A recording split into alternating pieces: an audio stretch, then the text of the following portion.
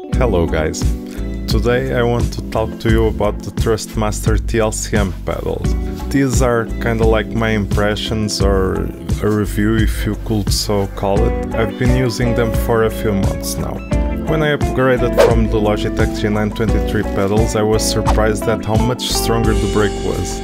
So I didn't configure the load cell to have very high strength yet. I started with my comfort zone from the old muscle memory, and with marginal increases of strength I started to little by little get used to a stronger brake pedal. In the next day I started beating most of my previous lap times, especially because it was really easy to threshold and trail brake.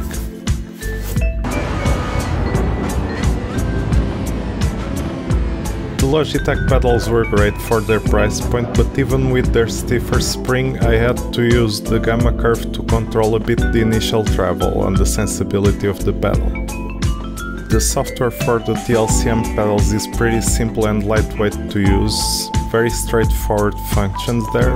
The save function, however, requires you to disconnect and reconnect the pedals, which can be a little bit annoying. There is a small level of adjustability, but I didn't feel the need to do much on these pedals. It is mostly on the pedal faces that we can adjust the positions, and I just moved the brake to the side a little bit away from the gas pedal. Right when I started using these pedals, I noticed a lot more precision from the high resolution Hall effect sensors and the impact that it had on my performance on track.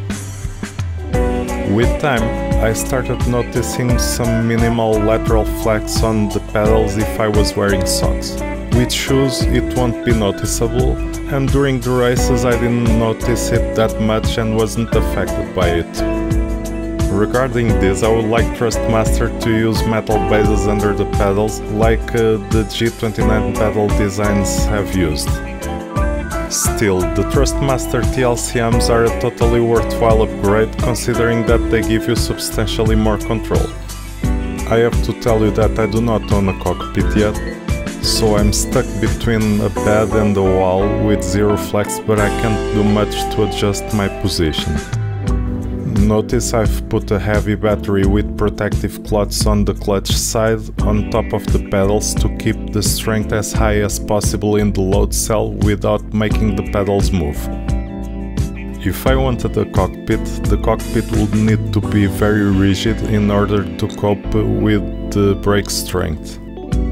In that case, I could consider a very cheap mod where we can use industrial elastometers with metal shims instead of the stock springs. With the correct elastometer mod, the brake can be made heavier and the pedal travel can be made a bit shorter. If overdone, it can saturate the load cell, so the correct rigidness will be very important.